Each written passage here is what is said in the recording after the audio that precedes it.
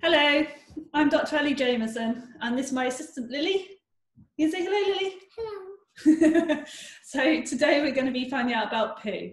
So I want to know, what is poo and why is it important?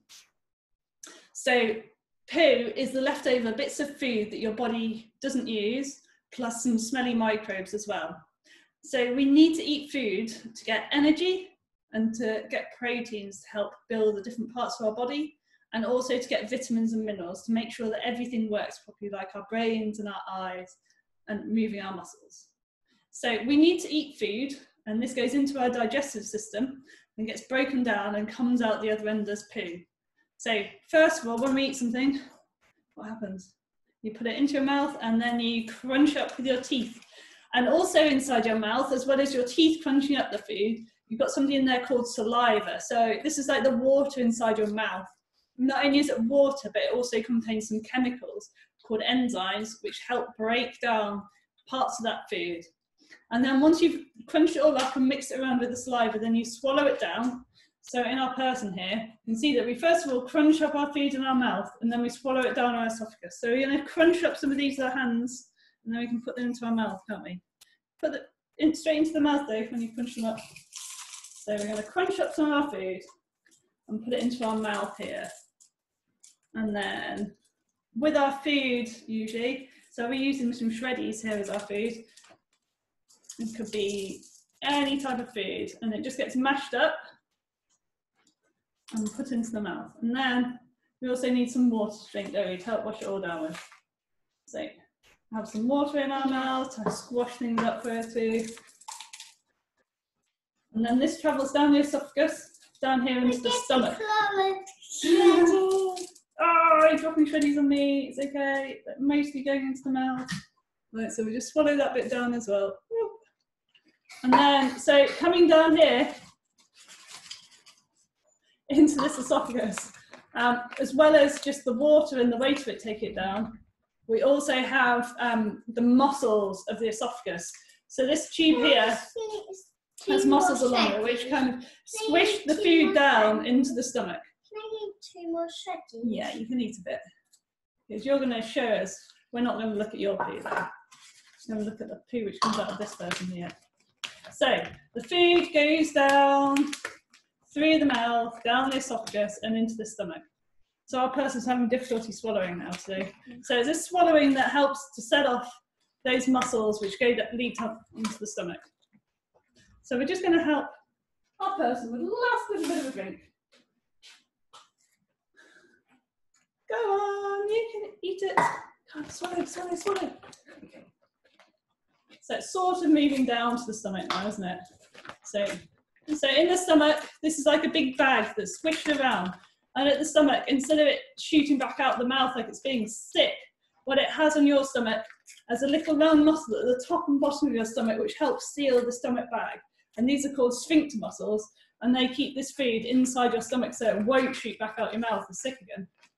Oh no, I was just being sick though. Right, so to stop that happening, we're just going to put some pegs on our person's mouth, aren't we? Look. I know, it's been sick all over our microbes, isn't it? Right, so also... Oh no. Our giant microbes have been covered in sick. That's okay, they don't mind it. Mine has been sick. Good, right, so we've got our food into our stomach, it's being squished around in the stomach. So also in the stomach, helping to break down that food, we've got acid. So we're going to put a bit of vinegar in there as the stomach acid. And also inside your stomach, you've got some enzymes as well. So some more chemicals in there, like you've got in your saliva in your mouth, that help break down the food into its smaller parts as well. So we're going to add a bit of our stomach acid, our vinegar, into our person to help break down its food. Okay, now we're going to seal its mouth. Look at how science says. Yeah. Science. Look at the science stuff. Yeah, so it's the food's being squished around in the stomach, and when it stays in the stomach for between 1 to 3 hours. And then after that, the sphincter muscle at the bottom of the stomach will open up and the food can travel out of the stomach and down into the intestines. So in the intestines, we've got, you've got all the enzymes and, yes, you've got all the enzymes and things from the stomach, and then the food goes into the intestines And that's where all these different bacteria are. So we've got some giant microbes here to show you what different shapes. They don't really have eyes. Not a virus. So we've got different microbes inside our intestines which help to break down the food, and they can help to give us some essential vitamins in there as well. So they help to break down the food, and in the intestine what happens is all the nutrients that you've got from breaking down your food are absorbed through the stomach wall. So absorbed means all those bits which are useful to your body move from inside the intestine and get into your blood through some teeny tiny holes. So you won't get any lumps going inside your body, but anything which will dissolve in the water and be able to pass through the useful bits can go inside us. So that might be some of the sugars from our food and some of the small bits that you've broken it down to. And then the bits which get left in the middle of your intestines, so there'll be all the big, hard to break down things. So this might be the cell walls from plants, so there's cellulose, and that makes up fibre. So you always hear that it's important to eat lots of fibre, and that helps the food to move through your body, get out of your body faster, so that you can get rid of all the nasty bits that you don't want inside there. And so you don't get any bacteria growing too much inside your intestines. So it moves it through the intestines, absorbing all the food and bits out that are useful, and all the lumpy bits come out the bottom, don't they? Yeah, so this again moves along here. So we're being the muscles now, squeezing it through the intestines. So you've got more muscles inside the intestines, and you've got another muscle at the bottom, which means that your poo doesn't just come out any time, but when you need to poo, it collects there, and the sphincter muscle holds the poo inside you until it's time to go to the toilet.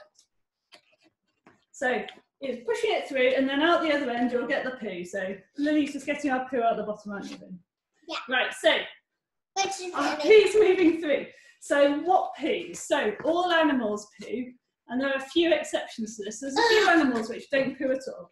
So these are things like mayflies. They don't do poo, so they don't have a digestive tract at all. So while they're the flies, they can't eat anything, which means that they don't need to poo out either. And then there's some other things like skin mites, mites which live on your skin. They can't poo out, so they don't have an anus, so they've got nowhere to let the poo out. So they keep all that waste inside them until they die. And tardigrades as well. You might have heard about these. These are microscopic animals, which they don't poo. But every time that they grow big enough to shed their skin and get a new skin, then they lose all their waste with their old skins. So humans don't really like poo. It's smelly, it comes out of our bottoms, and we like to put it down the toilet. So when we put our poo and our wees into the toilet, we can flush them away. There's only 3 things that you should put into any toilet. So you should only put pee or wee into toilets, poo and paper. So we're just going to do a quick demonstration now. Should we leave that person pooing over here? Okay. And we'll show what happens when we put a... Oh, careful! So don't be careful when you're picking up bottles. Right, that's your one. Because the lid's loose on this one and you'll throw it all over the kitchen. Right, now the lid is loose on that one too. Right, so you're going to have the paper this time, or you're going to have the baby wipe? Baby wipe. Right, okay, so Lily's going to have a baby wipe in her, so push that in there. So you shouldn't flush baby wipes down the toilet, but you can flush toilet paper down the toilet. So we're going to show you by putting it into these bottles. Put your lid on, nice and tight. Right, so I've got the toilet paper, the bit that you can flush down. Lily's got the baby wipe. Is your lid on nice and tight? Yeah, okay. Now you shake that really hard.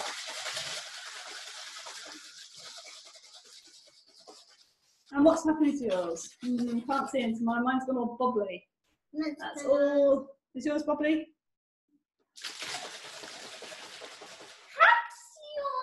How does yours go bubbly? Mine's gone bubbly. I think I've just shaken it so hard. Oh no. Now I can see that inside mine, I can't see the paper anymore. It's all gone into tiny little bits broken down in the water. So that flushed down. Like yours. No, mine will flush down the toilet nicely. You into the toilet paper. No, I mean, mine can't go as that. No. And what's happened to yours? What's happened to yours when you're shaking it? What's happened to the baby wipe? It's still there. It's still there. So the baby wipe's made of plastic and it doesn't break down as easily as the toilet paper. So the toilet paper can be flushed down the toilet because it breaks down. don't know why mine's got bubbly. I think it's just because I had something else in there beforehand. But it's broken down. There's no lumps of it anymore. So it can be thrown down the toilet. But the baby white can't be. So the baby white's made of plastic. And what happens if there's lots of these baby whites together, that they stick together with any oils and fats that you've thrown down your sink from cooking, and they make something called a fatberg in the sewers, and this will bung up the sewers. And the only way of getting rid of it is to dig it out by hand. So these fatbergs can bung up the sewers, and they can be tons. They can weigh several tons. They cost a lot of money to get rid of. So only flush down your toilet, poo, pee and paper. So what else do you know about poo?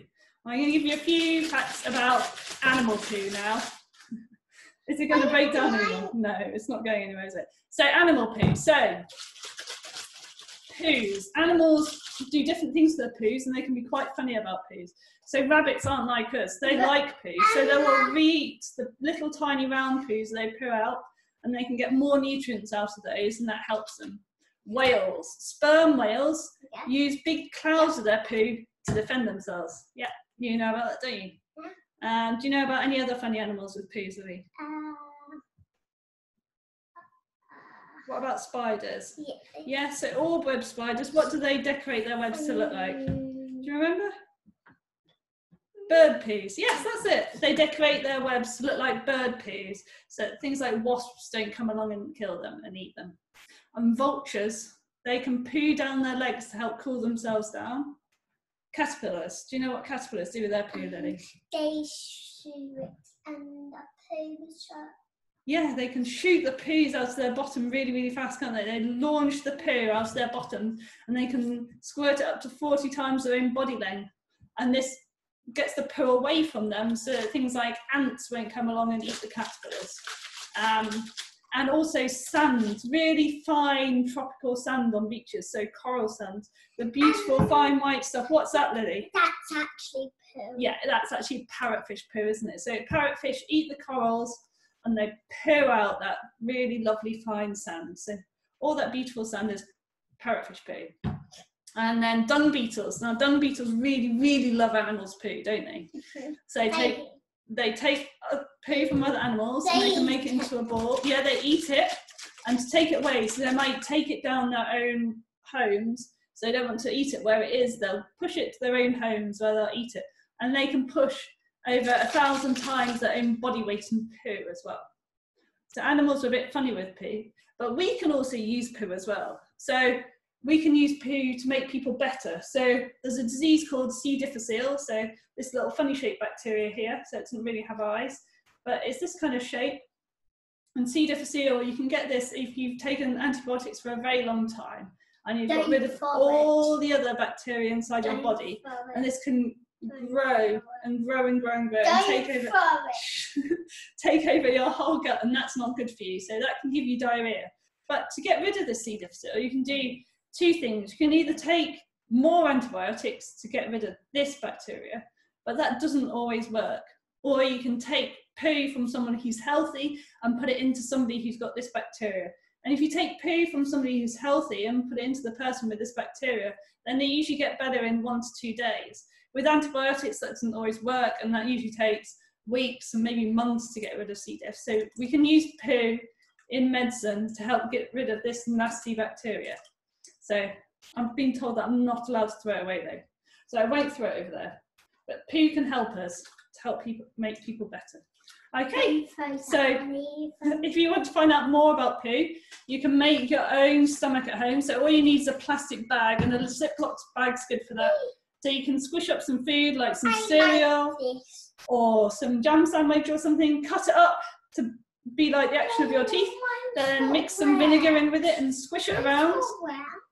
And squish it, and then after that, you can put it into some tights, and you can push that stomach contents down, and the tights, because they've got lots of tiny holes in them, all the things that your body needs will come out through the sides of the tights, and in the middle of the tights, you'll just get that big squishy bit of food, like the sandwich, and that's the bit which comes out the bottom, and you can make that poo out the bottom of your tights. So have fun with poo, and see you next week.